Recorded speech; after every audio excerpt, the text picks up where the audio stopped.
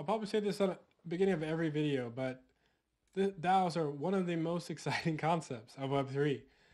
So let's look at what DAOs are and how they actually work and the different types of DAOs that you might not be familiar with. So what are DAOs? Again, we're going to break this down part by part. So DAO, the D being decentralized.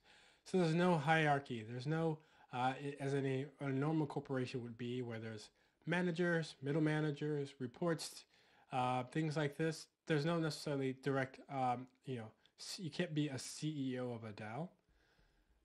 It's completely autonomous. So that's the A, meaning that smart contracts and voting on those smart contracts automates different policies and different decisions.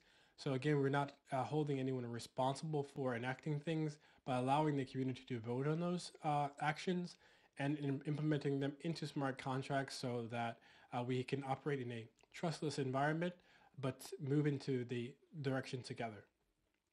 And the O being organization. So this is the people-focused part of Web3.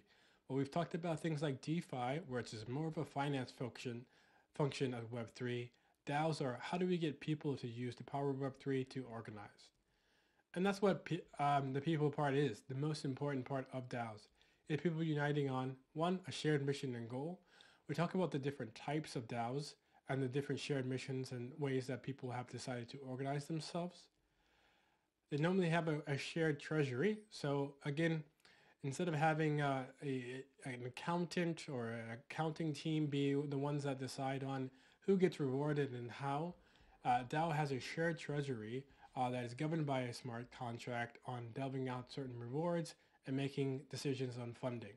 And we'll talk about how different DAO types organize themselves around those smart contracts and accepting and sending rewards.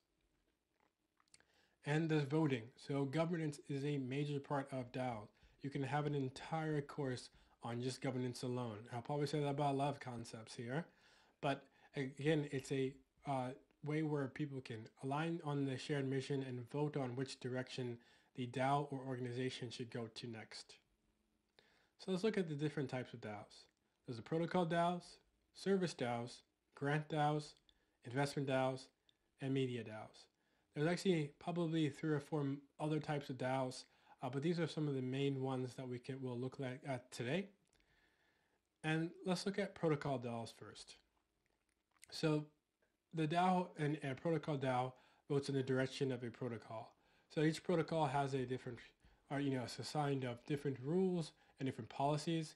And the DAO of a protocol would be a group of people who are voting on ways that the protocol can improve or change on, either technically, functionally, or operationally. They do this through the governance tokens, which we explained in an earlier lesson on how governance tokens directly tie to the types and influence that an individual has in the voting. Tokens can be earned by contribution. So whether you're contributing through code, through funds, maybe if you're working with a liquidity or a DeFi protocol, and you will receive tokens again that will be tied to your voting influence. And an example of this is the Uniswap DAO. So they have a Uni token that is assigned as a governance token, and for tying that to the actual token itself, you need to have individuals, or the total amount of the holders who vote yes needs to equal 25,000 Uni tokens before a yes vote can be happening. So again, if I'm a token holder and I have put together a proposal and I've released that to the DAO, I will need to have an amount of holders who hold at least 25,000 Uni for a yes vote or a change to the protocol can be passed. Next, we'll look at service DAOs.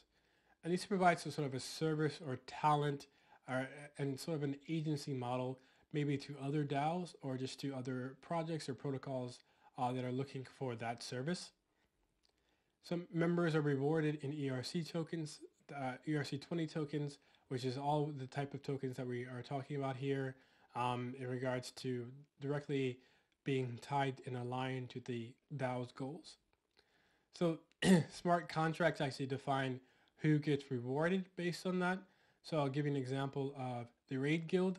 They have a Raid token that is used for basically providing their services. So if I wanted to use the Raid Guild for some of their services around design, development, or marketing, which they have teams aligned on those sorts of things, I would purchase a Raid token, and that would be how I pay Raid Guild directly. And if I contribute to those projects as a Raid member, I will receive a portion of those Raid tokens based on the smart contracts that are defined on those sorts of projects. Now we have grant DAOs. Grant DAOs are namely meant to fund projects and provide crowdfunding. So this could be kind of like a Kickstarter, but in the world of crypto or blockchain. So members actually vote on the projects that would receive funding. So individuals could come into a grant DAO's website or page and propose different projects that they would like to have funding for. And members of that DAO can vote on which ones they feel are best aligned with the goals or missions of the DAO to be funded for. And projects are then rewarded in the native token of the grant DAO itself. So an example of this is Gitcoin, that is aligned and mission is for funding open source public goods. And a public good could be just a Web3 service or protocol that is again free and open to the public to provide some sort of good in regards to development or progressing Web3.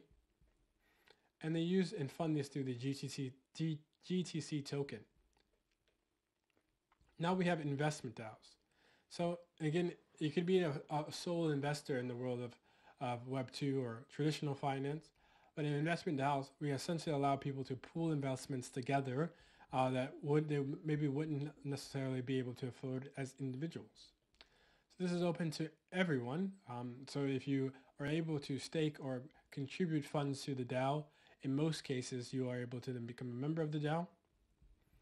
And this provides collective ownership. So not only are people investing together, they are collectively owning certain different assets and services or certain items. And that allows then members to vote on the direction on how they would like to use the purchase or investment. So an example of this is CityDAO. CityDAO's mission goal is to purchase plots of land. Right now, at least, they have purchased plots of land in Wyoming, the state in the U.S. And the votes are for us DAO members vote on the activities of that land, how to utilize the land, how and what activities need to be done on the land, and also maybe acquiring more land in other areas. And lastly, we have media DAOs. So media DAOs are tiered to media and content creators. So in the world of Web 2, you get contributions as a content creator, maybe directly from the platform. But this allows, if I'm tied to a media DAO, members to contribute and as well as vote on the type of content that they want to see. And the rewards within the DAO, again, governed by the smart contracts, remove the need for advertisers who are in the world of Web 2 directly contributing, or probably the main contributor for value for content creators.